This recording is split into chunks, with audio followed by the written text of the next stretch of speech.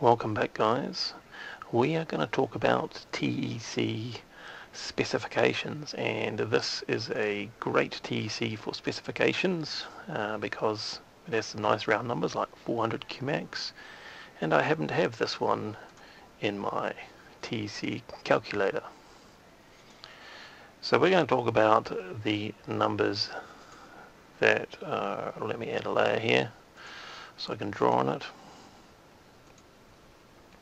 We're going to talk about what all of these numbers mean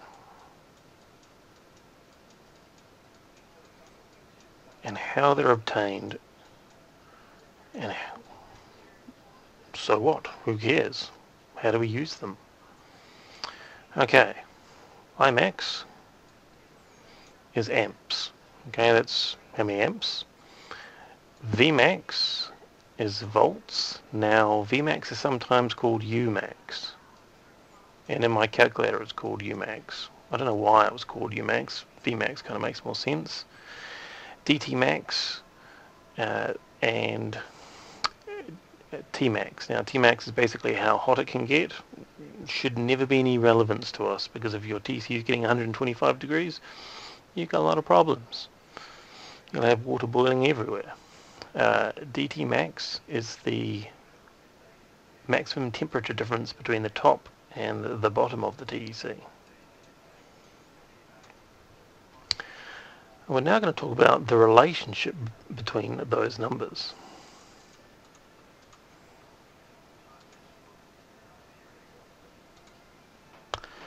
Okay, so what they do is they get a TEC and they apply current to it, which also means voltage, and they keep applying more and more and more power until they reach this number here.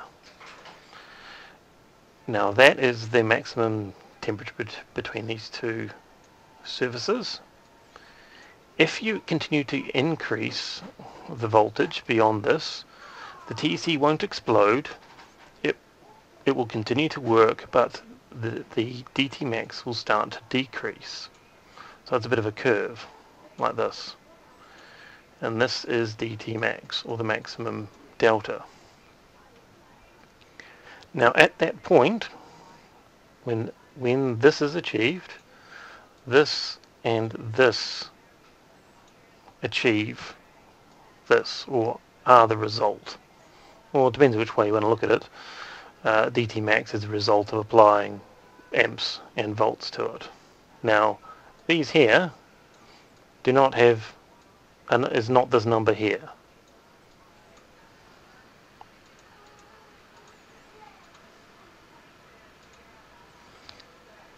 This number here is the amount of cooling or energy moved from the cold side, which should be the bottom, moved to the top side. Okay, now this is where things start to get a bit complicated. Qmax is not the maximum amount of heat moved while applying Vmax. It is the maximum amount of amps moved while applying Imax. And that can be seen with my calculator. So here we have this TEC, it's 400 Qmax, 24 volts, 24.8, DTmax is 61.2, and amps. Now if we apply 74% of the voltage, which is only 18 volts, it will pull the 26.92 or 27 amps. I can't actually get it smack on because of the accuracy of the program, and that moves the approximate 400 watts. If we were to apply 100% of Umax or volts and calculate that, we can actually move a lot more heat. We can move 421, and if we would apply that, we're actually pulling way more amps, 36.37 theoretical amps. Now this is one of the ways that people will manipulate you into buying things by their definition of Qmax. If Qmax is the total amount of heat moved from the cold to the hot side, while applying the voltage, that will end up being higher. If it is what it's supposed to be while applying Imax, it will be a lower number. But you won't necessarily know that when buying that. Now the other thing to take into consideration is that all of these numbers, well, probably not the last one, these numbers will change depending on how hot the temperature is of the hot side while testing. And this is another way that people manipulate TEC results. So we're just talking about the hot side. As you increase the hot side temperature, then you will achieve greater numbers. All these numbers will go up. If you cool the hot side, then all of those numbers will go down, and we'll have a look at that.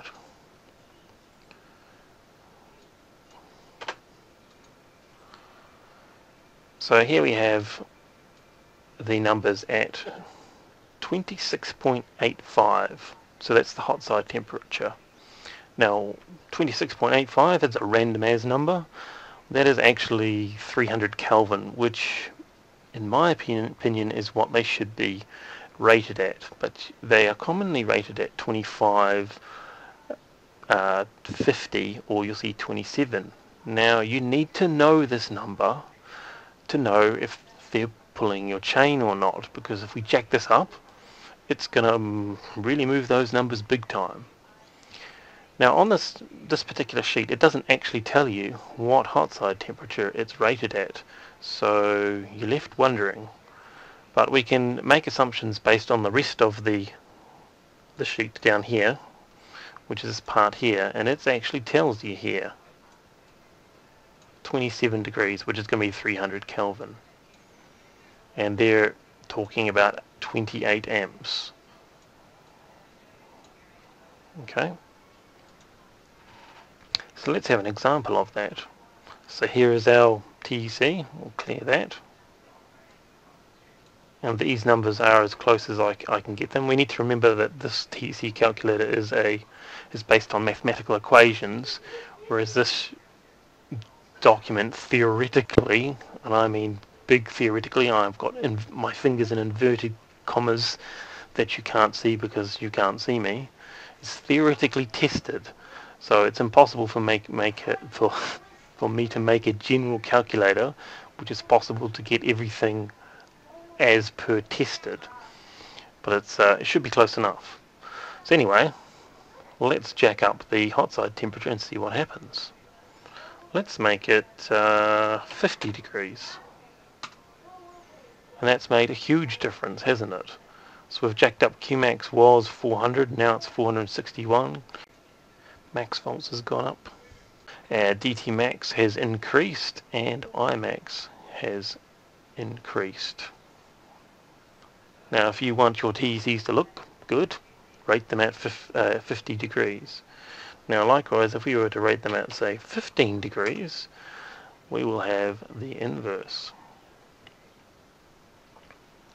where we have a reduction in Qmax, Umax, DTmax, and Imax.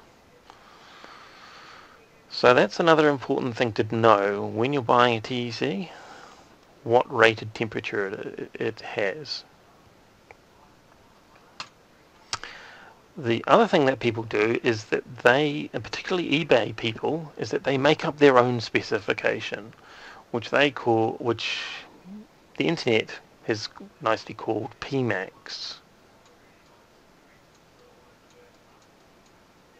And Pmax, as far as I can tell, is a made-up number to inflate it.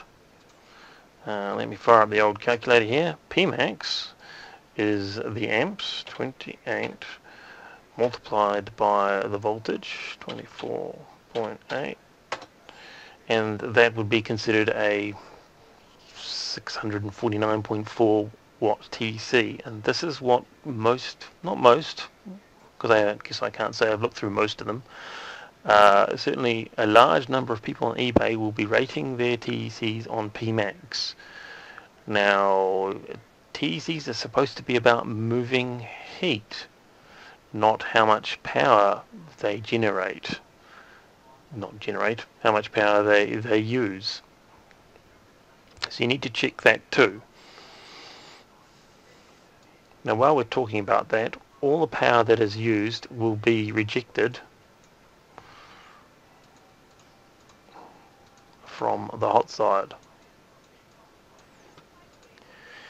If we have our TEC and we give it 100% of voltage, I've written the TEC calculator based on voltage because I presume that most people will apply a static voltage and PWM it on and off, as opposed to adjusting the amps, but you could say that is PWM. But this is the way it is. Can't have everything. So if we apply a 200 watt load, our CPU, you'll find that this bad boy is going to use 792 watts of electricity while moving the 200 watts.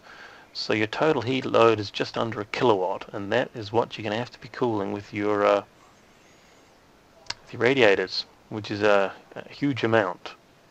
And this is efficiency, not particularly efficient, but I'm going to do an entire video based on efficiency and what that actually is, because there's a lot of stuff out on the internet which is not based on facts. Well, while we are playing with the calculator, we can actually add more TECs if you had two, which would be a huge electricity bill.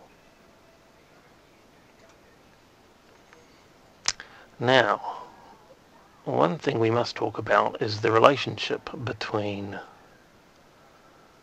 this and this. Now, unfortunately,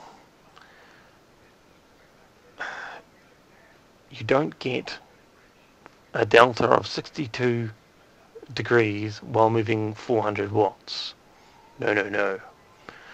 How it's rated is you're applying 28 amps, and at that time you're applying 28 amps, and that gives you 62 degrees of delta. But while you're achieving the 62 degrees of delta, you are moving a big fat 0 watts. 0. Not 400, 0. As you start applying a wattage to this number, 62, will start reducing till the point where it gets to 0, almost 0, depending on how you've rated Qmax. So that is a very important thing to consider. And we can see that on here. Let's get rid of that. Okay. We'll put this back, now it is back to 26.85. We have a delta of 62 degrees while applying 100% power, voltage, moving nothing, and we get a 62 degrees delta. As soon as we start applying a load to that of 100, notice it's just decreased. We double that, 200, bang, it's reduced. We can reduce it some more, 300, and we can reduce it some more. You see it's constantly dropping to 400. See, we've got two TCs, that's why it's going so slowly, until we have very little delta. Okay, temperature between the hot side and the cold side. Let's get rid of that, which it will complain about, that's fine. And at this point we have no delta, and we're back to moving an awful lot of amps, using an awful lot of electricity to effectively achieve nothing. Now the other thing to consider is that if you reduce the power by reducing that or that, these will also reduce.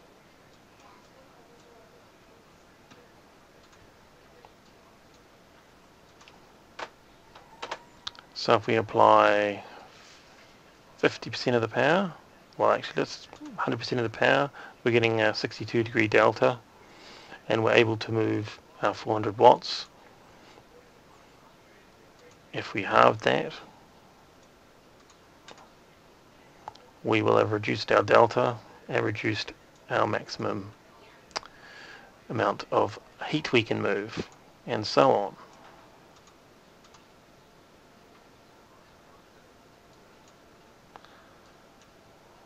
Now you will have noticed that, well, you may or may not have noticed, but that's actually not a straight line. But if you decrease the power going to it, you reduce the amount of energy you can move, or the amount of heat load you can move, and the maximum delta you can move it to, or if you like, the maximum cooling. Now, one of the reasons why people will run a TEC well under 100% of its power is for efficiency. If we moved, let's call it 100 watts, efficiency is pretty poor. If we were to drop this down to say 50, will that work? Yep, now our efficiency is now 5 times higher. That's a good thing. And we can keep dropping it. And now our efficiency is, interestingly enough, more than 1. So this is more than 100% efficient. Now I'm sure you might be all going, warning, warning, Will Robinson, which I think is from an old sci-fi movie, TV series, which probably no one knows what I'm talking about. And I'm going to do a whole series on TEC efficiency. As I've already said, there's a general belief which is not based on any tangible facts about how inefficient TECs are.